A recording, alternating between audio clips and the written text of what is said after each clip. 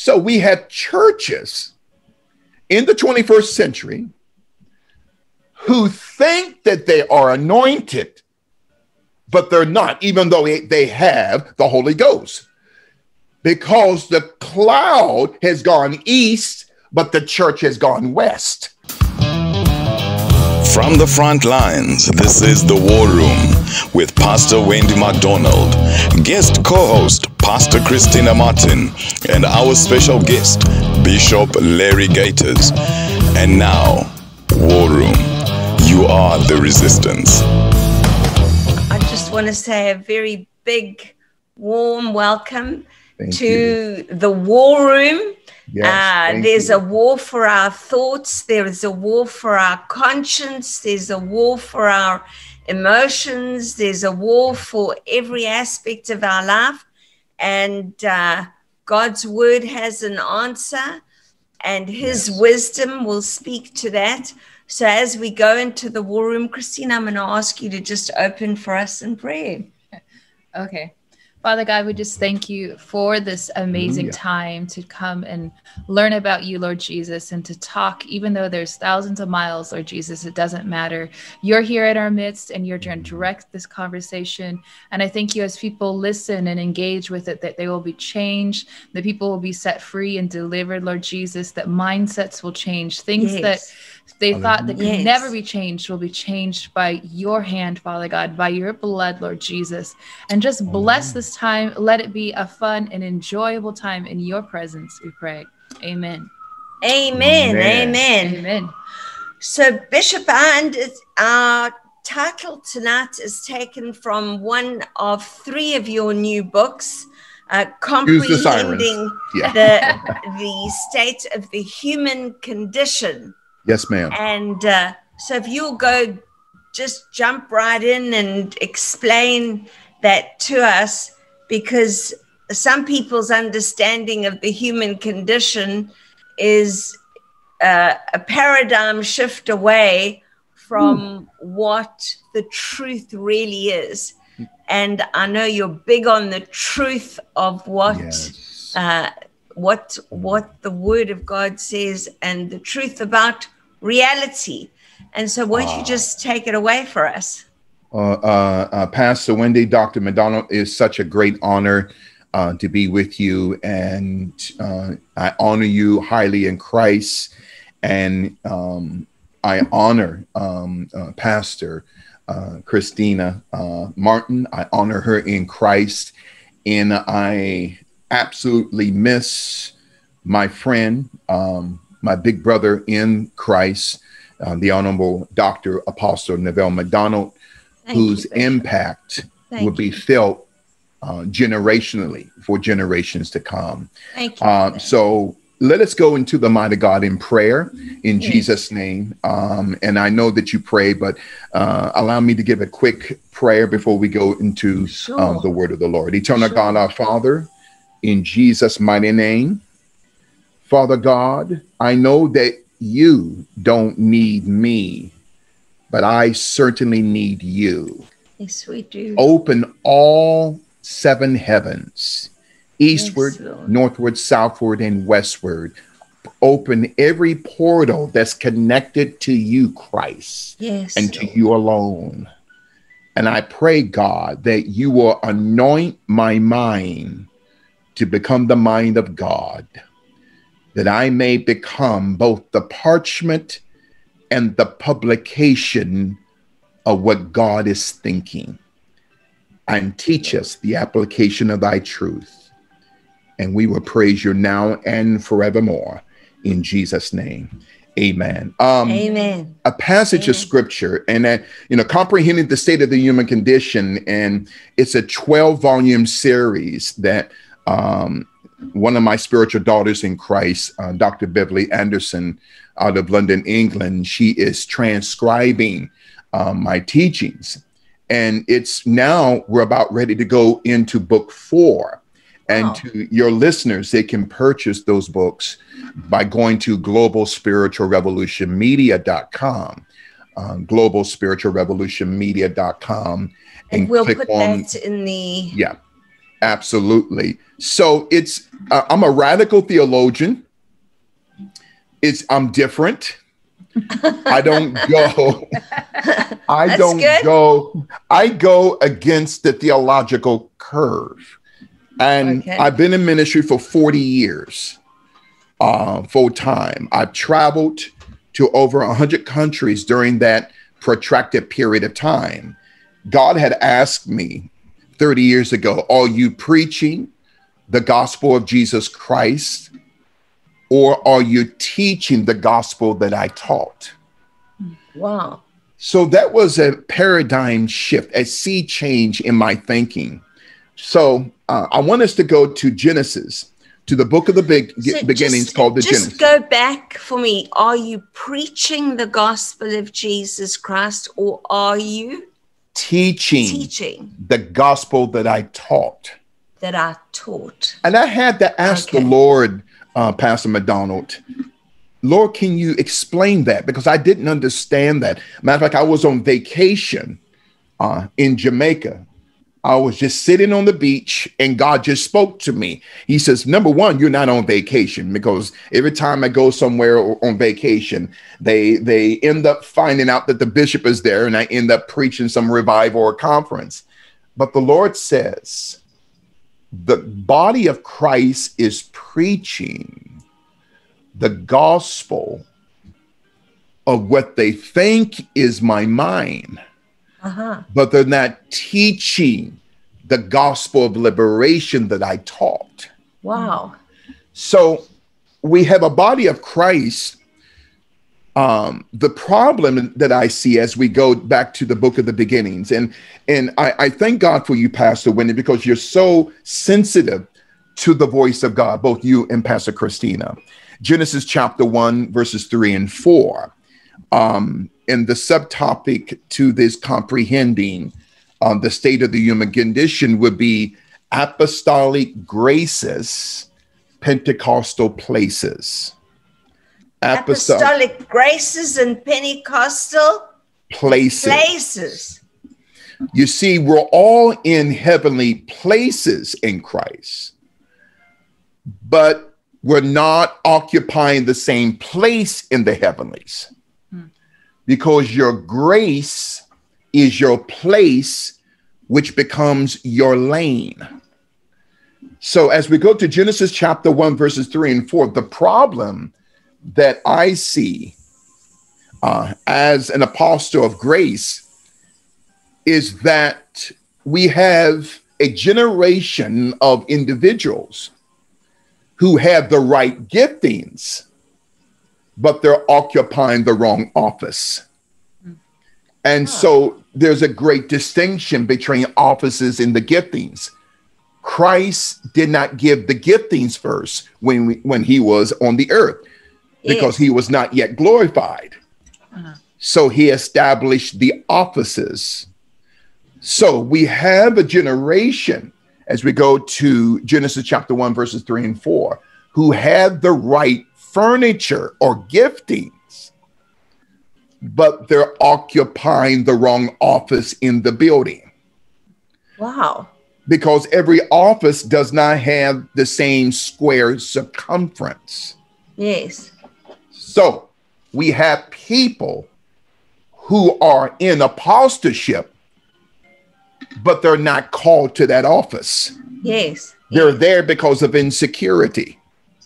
And we have insecure pastors thinking that they are prophets.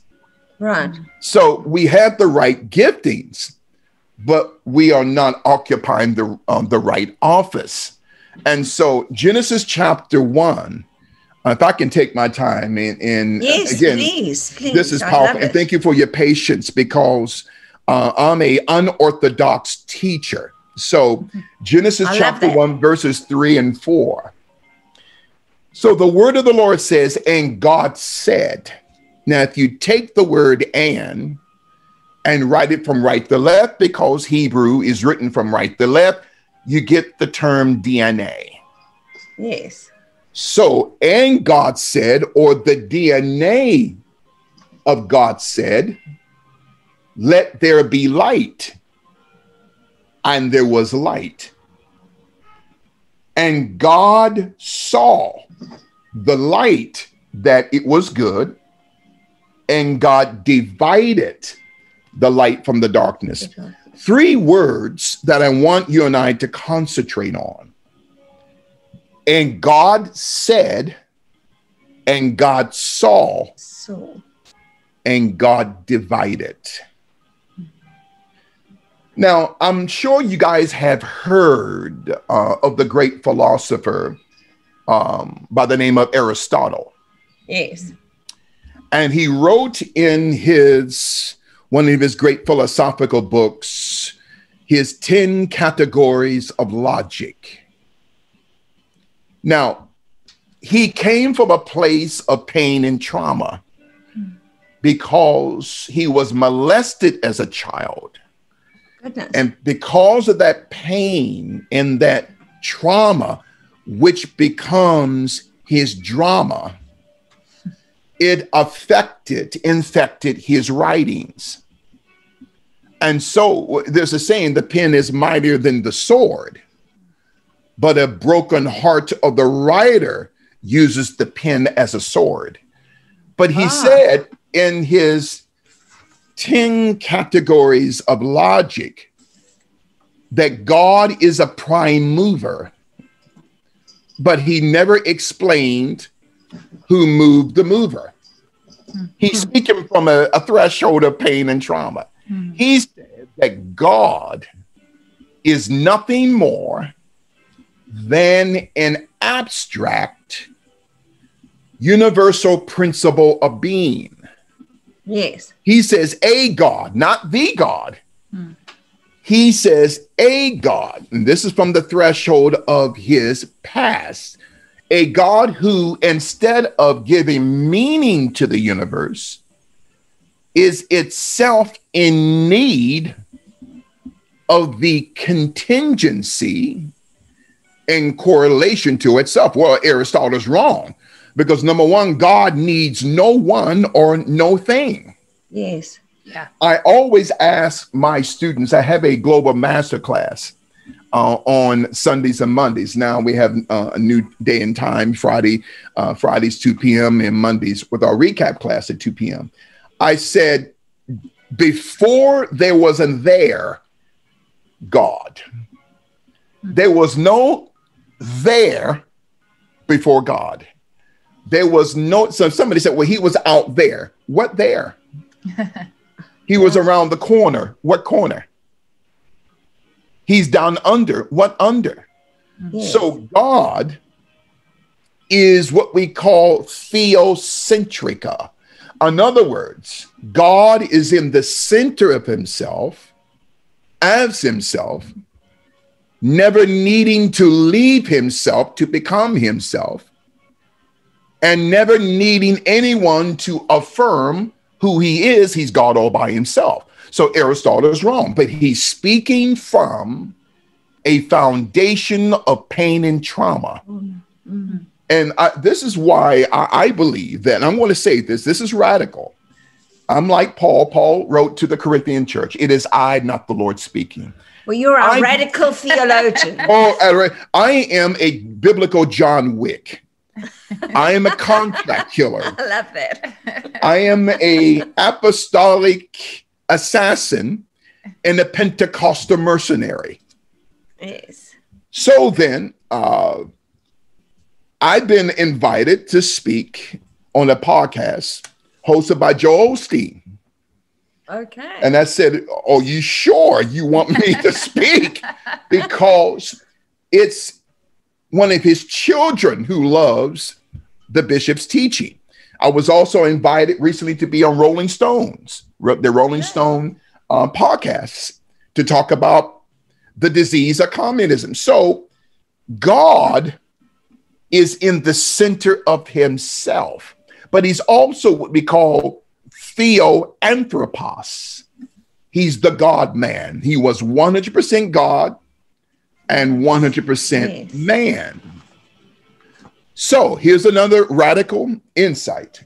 You and I have been taught that this flesh is our natural body. It is not.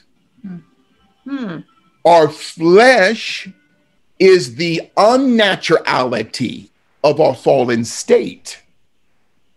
Because in Genesis 3, after Adam, the first and last letters of the term Adam is AM. God created him as the AM of the morning.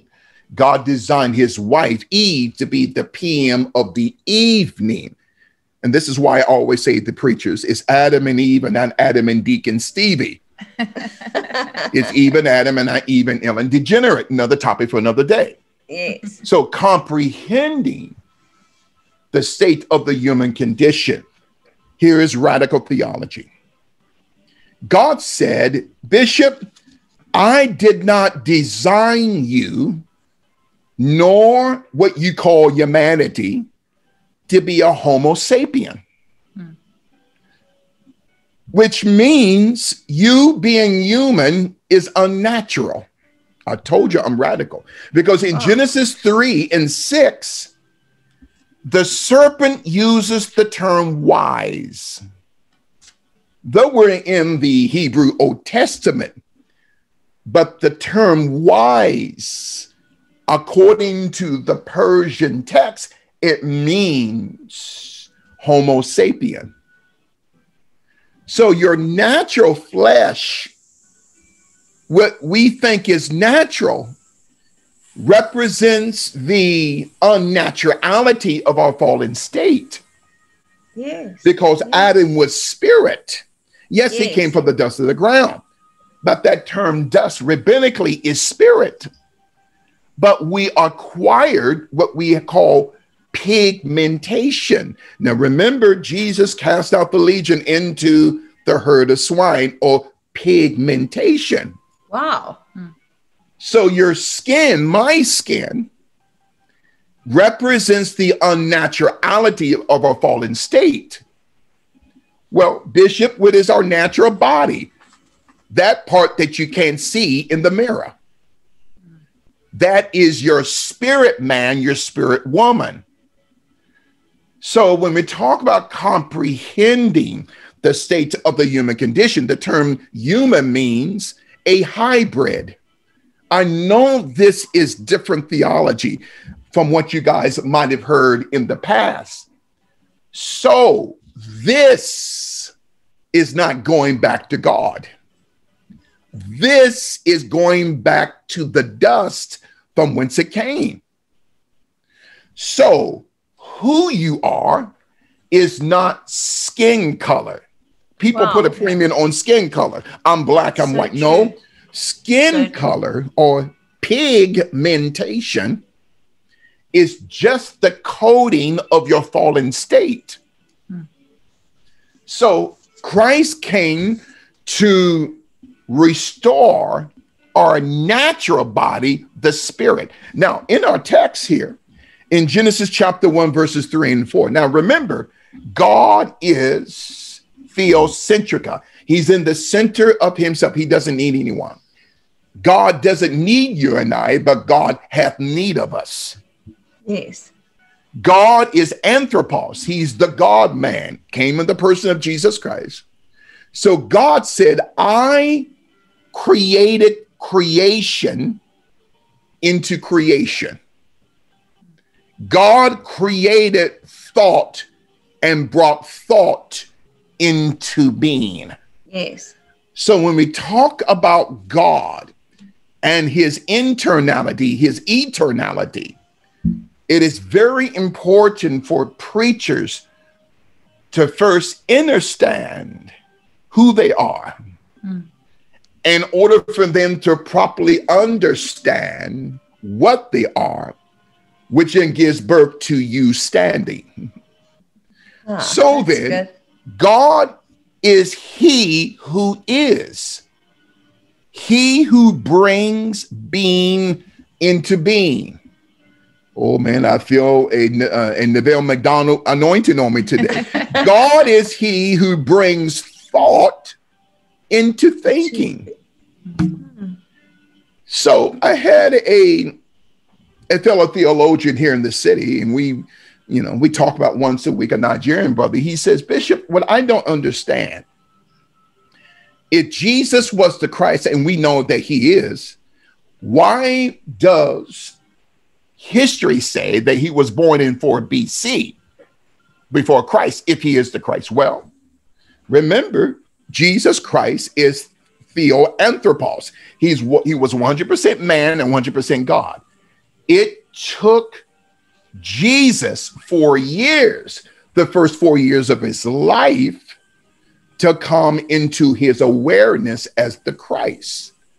So the baby Jesus, born in 4 BC, yes, but it was 4 years before he became into awareness as the Christ.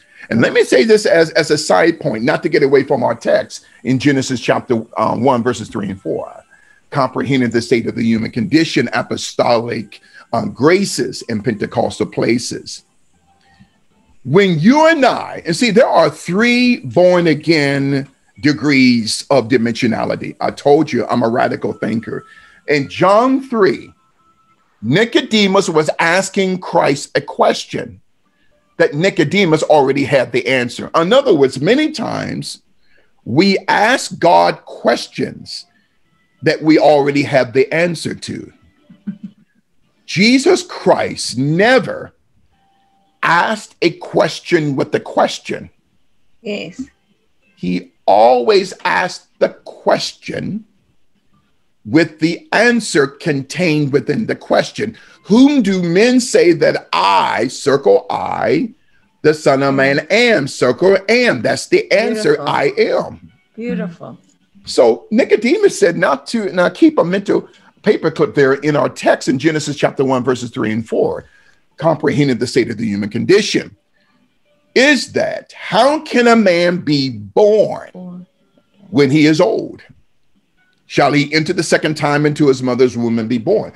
So here are 3 degrees of you being born again. I know this is radical. Number 1, you're born through your natural birth, what we say. And I'm going to say this. I got to say something radical. God spoke to me right before I came on the air with you guys. And he said, I want you to tell Dr. Wendy McDonald and Pastor Christina Martin in the church that you've been taught that your natural birth through your mother's womb is natural, but it's unnatural because it's a part of our fallen state. That's the part that people may not understand. But you're born, which the world calls naturally, through the seed of your father, through the womb of your mother. That's the first phase. The second phase is, of course, your born again experience in Christ. Your third born again experience, here's radicalism. Just because you're born again, your born again experience and matriculation doesn't stop, which means every time, matter of fact, you guys are being born again right now. Yes. Christina's smiling. In other words, revelation brings you into a reality, what I call ality.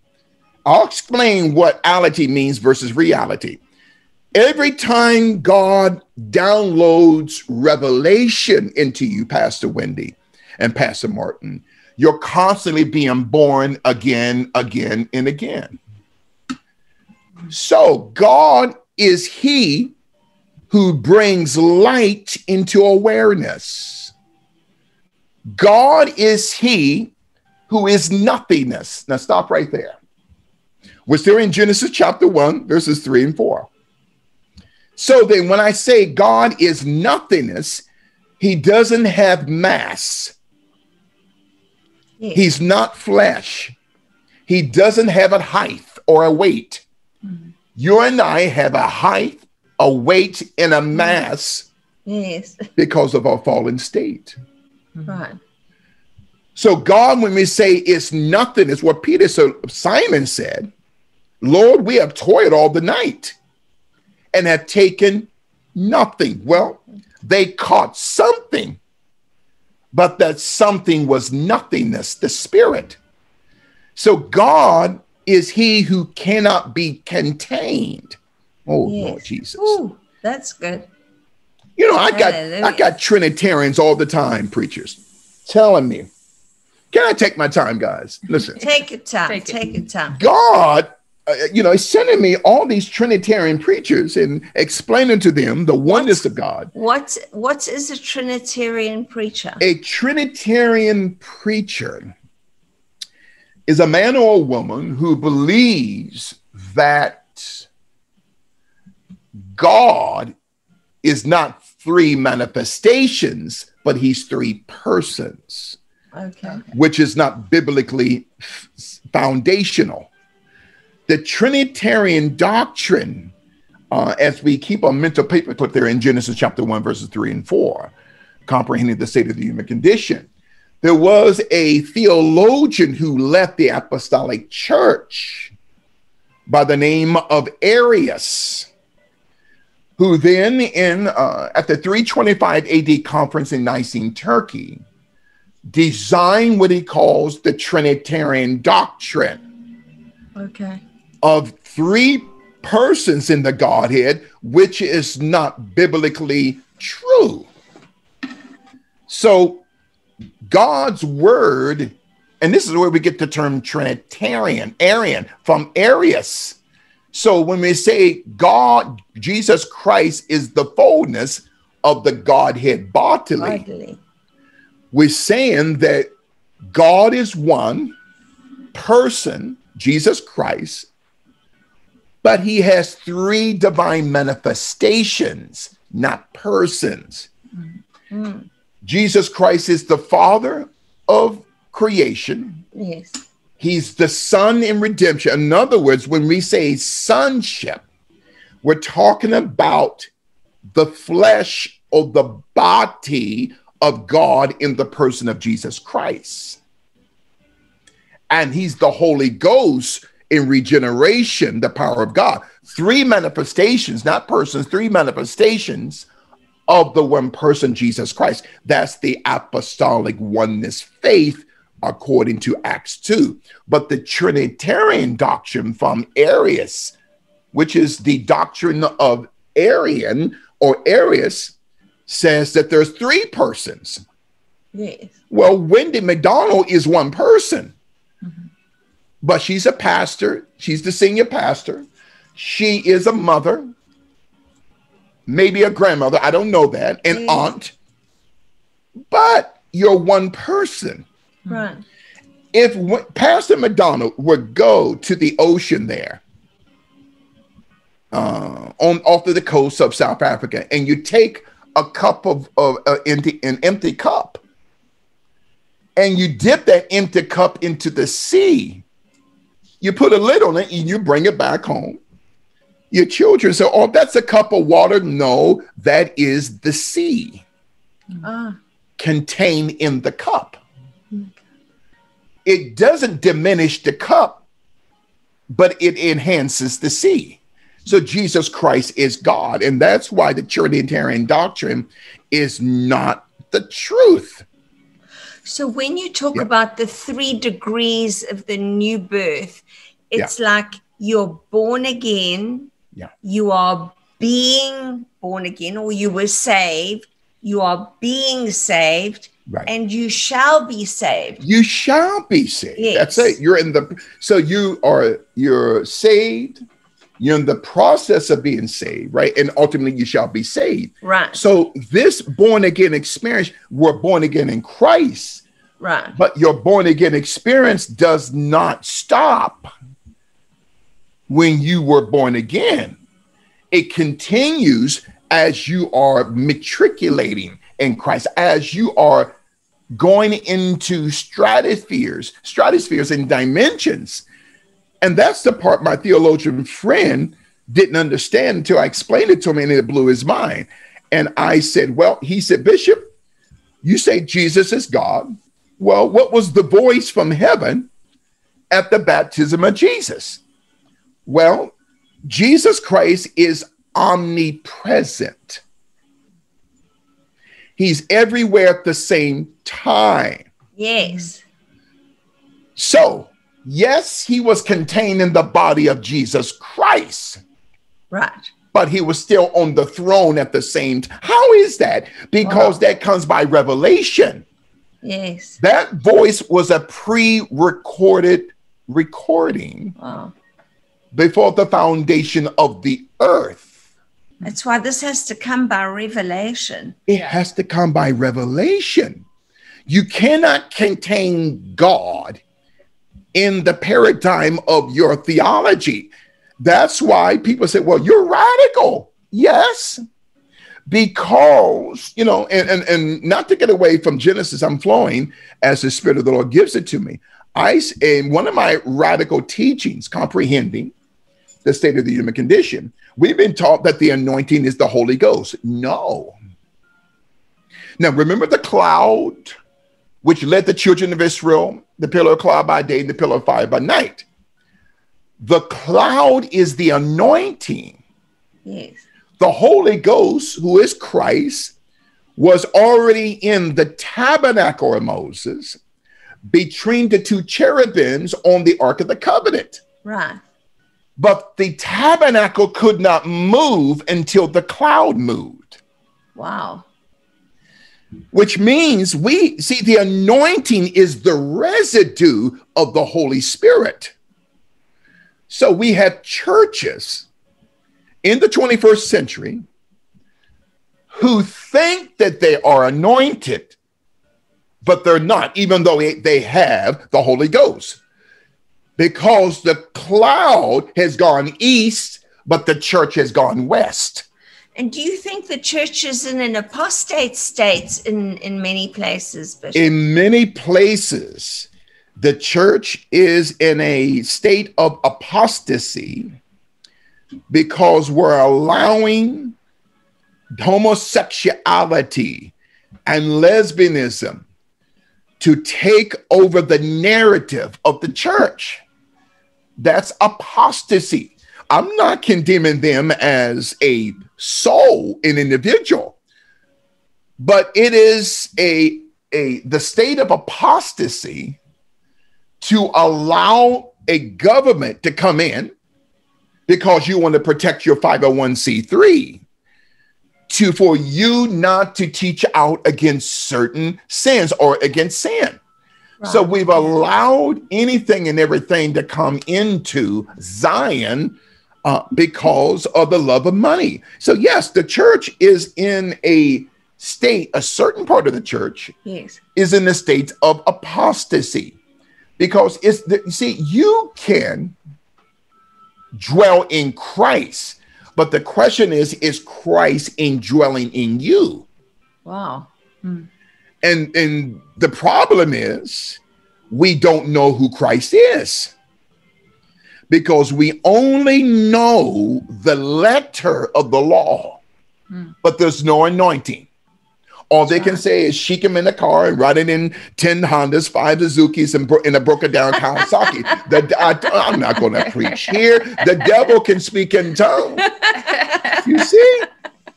But there's no anointing. That's why these seminaries are called cemeteries. We don't teach anointing, no revelatory insight, and we are producing a generation, man, I feel an anointing. We're producing a generation of preachers who only want the jelly in the donut, but they have no knowledge, Pastor Wendy, how to make the dough. So what is the solution? The solution is to have God-ordained teachers. Yes. In the seminary. Well, let me back up a little. The term, we have to stop calling it seminary. I think I agree with you on that one. See, the church has been Vaticanized. You see, that's why we call ourselves not Christians of the Christian faith. We call ourselves Christianity. Well, the term anity is a Latin Vulgate word meaning Vaticanization. So the term seminary is a Vaticanized term that Constantine established in 325 AD as part of the curriculum of the Roman Empire. Yes. So what his goal was to bring the Vatican into the Apostolic Church, Right. to bring Trinitarianism, to bring the Vatican order of Constantine. So we got to get rid of this term seminary. And I'm going to say a word, and please forgive me, sisters, what I'm about to say, but I have to teach the truth. The origin of the term seminary is semen. Wow. Forgive me for saying that, but I have to reveal the truth. So we have to be de-Vaticanized. That takes time. So that's the first foundation. The second foundation, the second solution to answer your question, Pastor Martin, is to make sure that we have God-ordained teachers that know what they're talking about.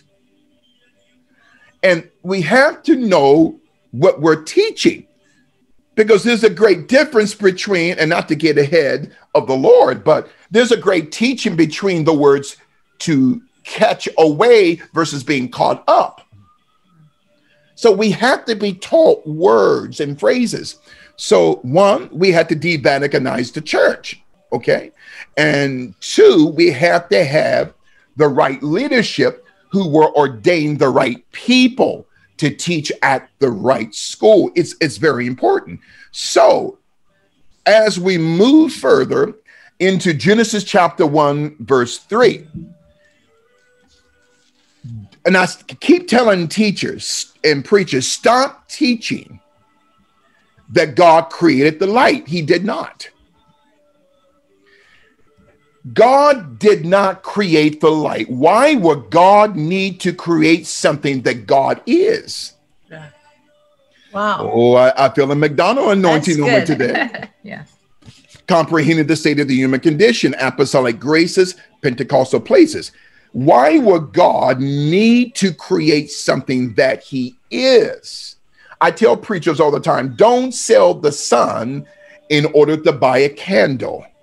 Yes. In other words, apostasy has taken place because we have invited a counterfeit light called illumination or the Illuminati system into Zion. Yes. So let there be. In other words, God, see, every time I'm about ready to expose the deep state, there's sirens. So God is the light. He is the very essence of his own thinking.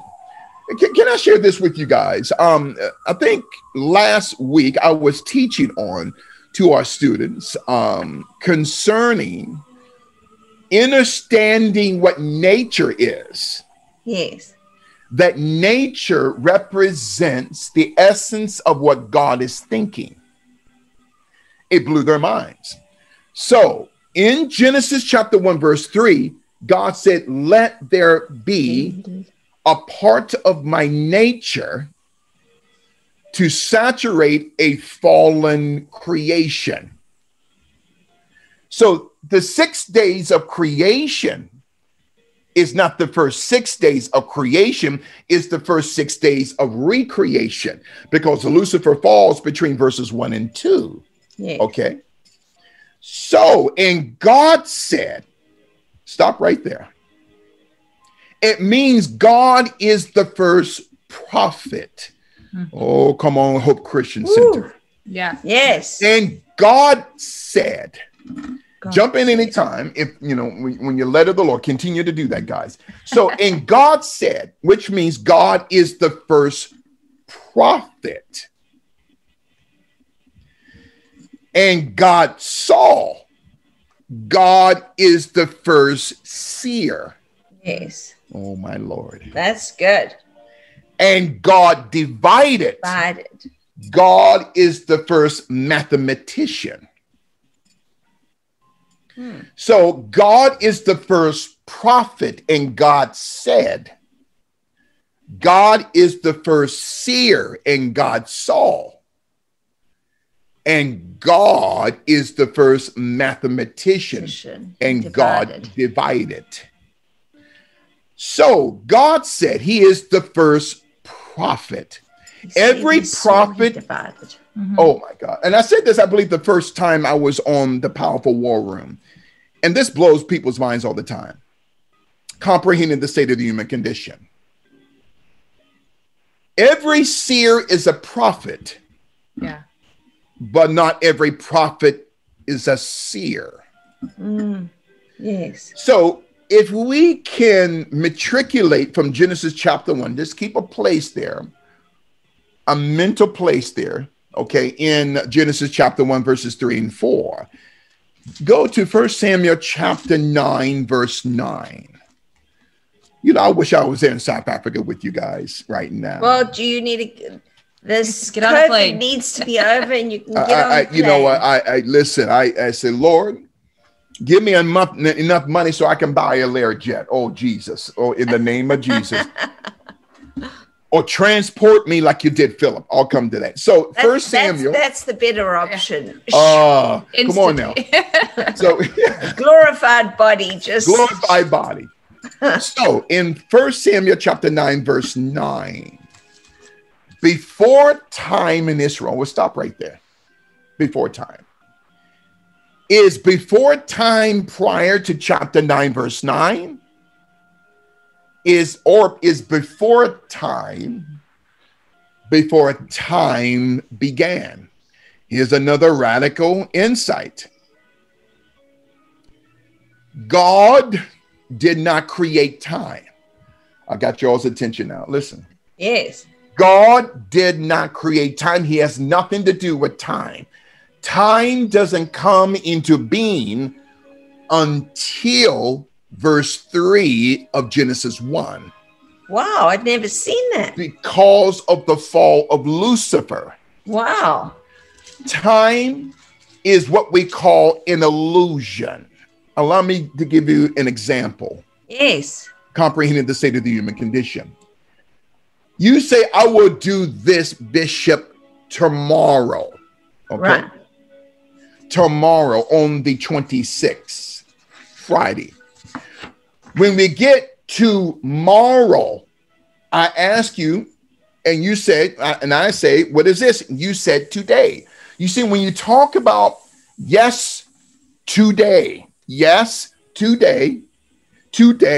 and forever, it's a fallacy to God because time is the result of the fall of Lucifer. Yes. God is both internal and eternal. Time is subjugated to God, but God is not subjugated to time. Yes. I'm going to give you another radical revelation as you keep your mental paperclip there in the text of Genesis chapter 1, verses 3 and 4. And of course, now we're in 1 Samuel chapter 9, verse 9, comprehending the state of the human condition. You think, and I think, that this is the year 2021. Well, where did we get this 12-month calendar called the Gregorian calendar? Well, we got it from the fallen angels called Gregories. You see, in Genesis 6, Enoch 6, and Jude 6, 666, those Nephilims, those watchers, which we call fallen angels, were also called Gregories, who gave to the daughters of men the Gregorian calendar. Wow.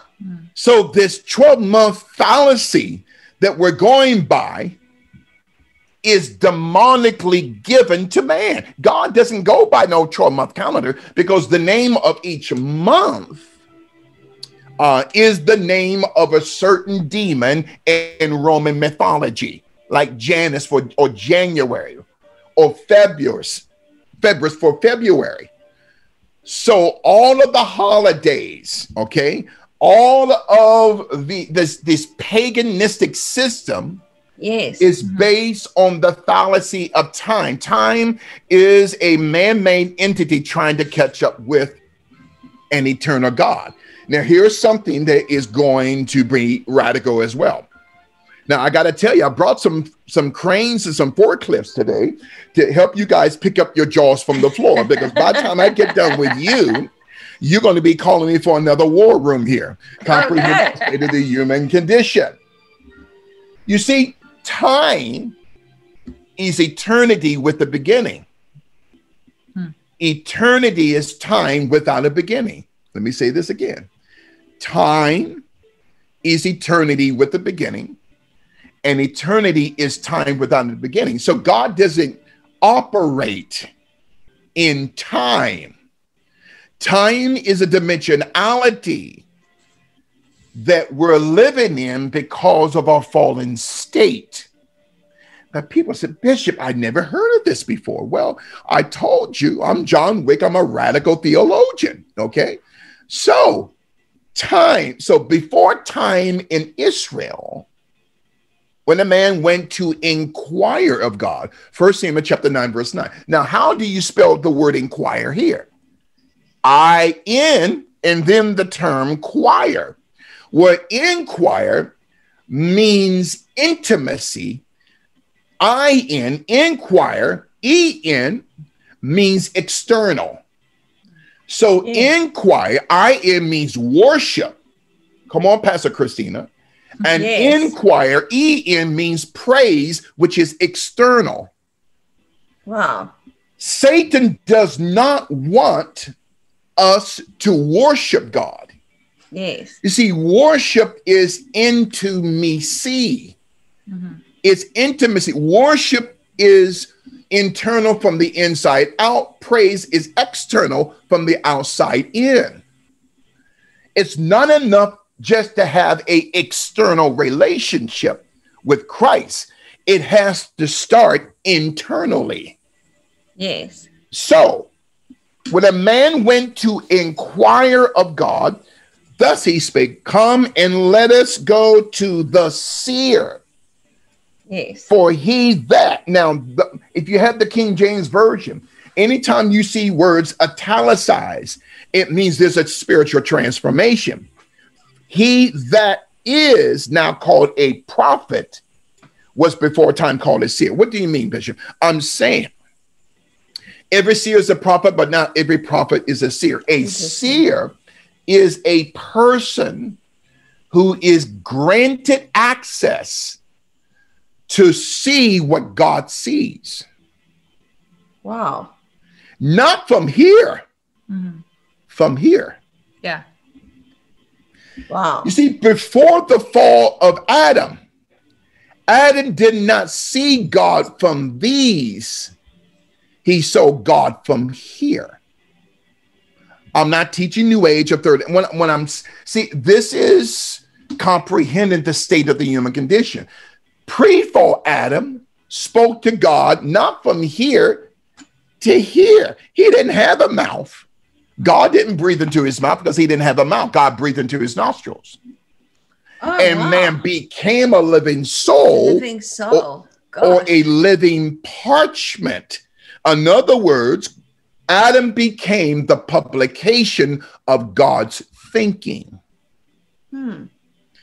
So God is saying that before Adam's fall, these were closed, this was open. Post-fall Adam, this was closed, these became open. Christ came to close this, but to reopen this. The light of the body is the eye. I got some cranes for you because your jaws are dropping. We're talking about comprehending the state of the human condition. So there's a difference. A seer is one who sees what God sees, but a prophet is the one who speaks what the seer has saw in the heavenlies. Now, the question is the seer an office? No. The seer is not in Ephesians chapter 4, verse 11, because the seer is not an office. It is a tangible place in the anatomy of God's thinking, that I can see what's going on in Shanghai, China as we speak, Now, people say, well, you're crazy. But see, these are blue pill thinking people who are part of the matrix, okay? Yes. And all the time, I'm talking about like a dog on social media and YouTube, okay? Why? Because they don't understand the mantle. So as seer, you guys are seers. You see what God sees. That's not an office, because if it was, it would have been a part of the Ephesians 4:11 apostolic government. But the prophet, the office of the prophet is an office. The person themselves is not the office. It is their grace and their place, which becomes their lane. Beautiful. So people are occupying the wrong lane. So when we're talking about, and God said, he's the first prophet, and God saw, he's the first seer. Now, how many times? Go back to Genesis chapter 1. Can I take my time? Okay. Please. Now, I'm not going to be here all night like Paul, but listen. I tell you, Bishop, this is so accurate because, of course, with Neville having gone to be with the Lord, I've had people phoning me and saying to me, well, who do I think I am now? Am I a prophet? Do I think I'm an apostle? What do I think I'm going to do leading the church? And this is helping me so much because the apostolic grace and the place I'm understanding is a God-given calling. So yes. You see, and see, you're speaking under the unction of the unction of God's mind right now. That mantle was transferred to you by Dr. Neville. Now you're walking in a Joshua generational grace. You see, we're in heavenly places, but not every individual occupies the same place in the heavenlies. Okay. So, and God said, now how many times? Oh, I'm excited. Jump in any time, guys. And God said, well, that's mentioned 10 times in Genesis 1. 10 times. And God said in the King James Version. And God said 10 times. You had 10 fingers and 10 toes. So Genesis 1 is the schematical structure of who we are. So, and God said 10 times. And God saw 7 times. Wow. 10 and 7, 17. Wait a minute now. So we had 12 minor prophetical books. Wow. Plus 5 major 17. Yeah. Wow. So beautiful. So God is the first prophet, and God is the first seer, and he is the first mathematician. Yes. So 17, that's interesting. So 12 minor prophetical books. Why are they called minor? Not because they have less, not just because there's less chapters, but they're called minor because that prophet has a different sound. Minor, they have a different sound or grace that God has given them. Yes. Minor, they have a local or a national anointing, but the major prophet has a sound that's on another degree or level. They have an international anointing. So there's differences, not just between seers and prophets. Every seer is a prophet, but not every prophet is a seer. But also there's different types of prophets. Okay. How do you see the seer anointing functioning as opposed, because God said and then he saw? How do you see them functioning together and the seer anointing functioning? You see, the seer anointing functions in 3 dimensions. The past and God saw. Wow. The present God sees. The future God is seeing.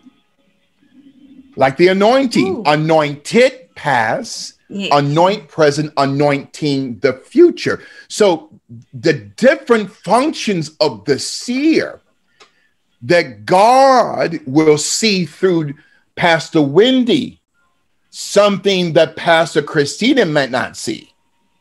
Not because Pastor Christina is any less than the woman of God, but Pastor Wendy has a different grace. Yeah. Yes. That's been transferred to her. Mm-hmm. You see, this is what we call apostolic succession. Thank you, Holy Spirit, versus prophetical transference. A prophet does not have the ability nor the design to apostolically bring about succession. Only an apostle like Dr. Neville had that authority. Mm. But he also prophetically transferred the mantle to you, Pastor Wendy, through both apostolic succession, you as an apostle, and prophetical transference, you as a prophet. Now your sight has increased. Here's another revelation to give an answer to your question. The seer not only sees in three dimensionalities of past, saw, present, see, and future seeing, but the seer also operates in what we call tabernacle sight. So you have the Holy of Holies. Yes. Okay? Mm-hmm. That's what we call insight. Then you have the inner court. That's foresight. Then you have the outer court. That's the oversight. Okay. Wow. But you've been given the oversight, Pastor Wendy, because you had foresight. But you've been conceived in the inner court of you having foresight because your foundation is through what we call insight. It's sight, but it's from the inside out. So you have insight, foresight, the oversight. But we have a generation of pastors who have been given oversight, but not by God, because they lack insight and foresight. They've been pastoring for 50 years and got 10 people in the church.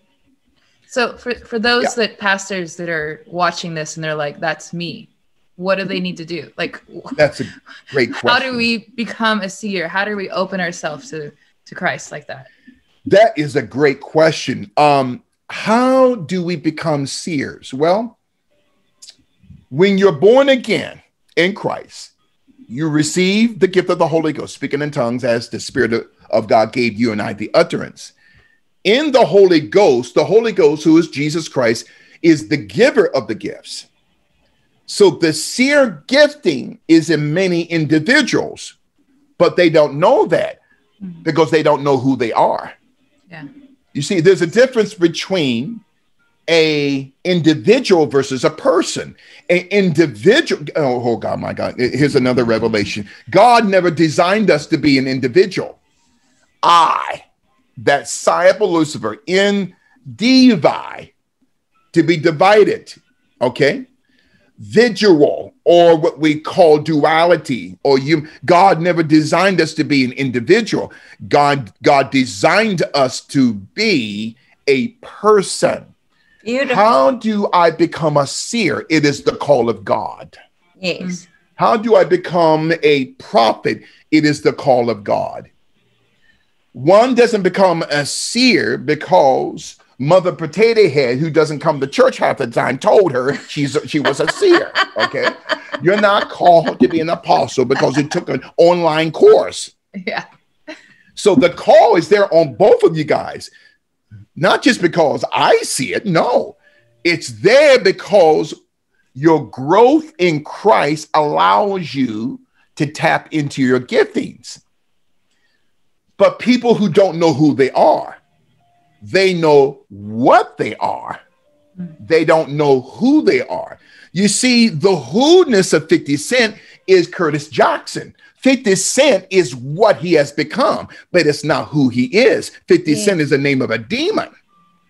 So in Zion, we have to come to an intimate relationship with Christ in order for us to be revealed the giftings that we have. So that seer anointing that you have, Pastor Winnie, that you have, Pastor Christina, you sense God, but you also sense demons because you are walking in the simplicity of God's thought. Wow. This has been an amazing conversation, Christina. Crazy. I just sense the presence of God speaking to me. Yeah. The revelation that came out of his word, just dramatic and life-changing. And we couldn't get it all in one session. It's too much. It's like we have to keep watching it even more and more. It's too much. So we're going to continue next week. So please stay tuned and watch next week with us with Bishop Larry Gaiters. He confirmed so many things and just an understanding of the realm of the supernatural. You have to watch. Yeah. So stay with us. God bless you.